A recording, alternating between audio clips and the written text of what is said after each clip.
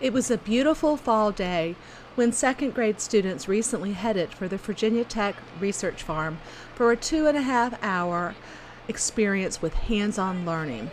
Farm Day has become a tradition in Suffolk Public Schools, exposing second graders to the agricultural industry here in town.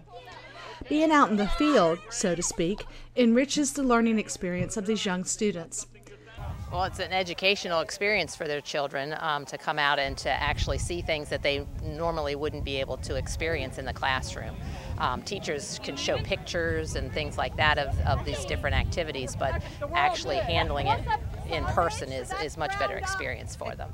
It's a lot of hands-on activities for them here on the farm today, and a lot of kids don't have the chance to go to a farm to actually see what goes on the farm. And this is a day out on the farm, and it shows them what they actually do. Students first have their group picture taken in front of an imposing farm tractor. Then students rotated through several learning stations. At one station, they learned about honeybees and touched a real beehive, minus the bees.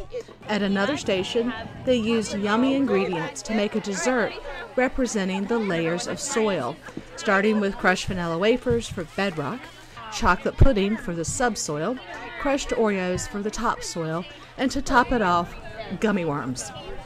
Behind one of the barns, the wide-eyed youngsters came face to face with two young swine and learned where bacon, ham, and sausage come from.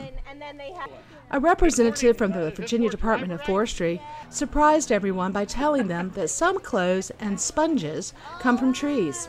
And yet, at another location, they discovered the many uses of the soybean. This day of fun and exploration was made possible by a grant from the Suffolk Education Foundation and the Violet H. Greco Foundation. This is Beth Ann Bradshaw reporting for News Bites. Did y'all know that, like, the gasoline that I put in my car?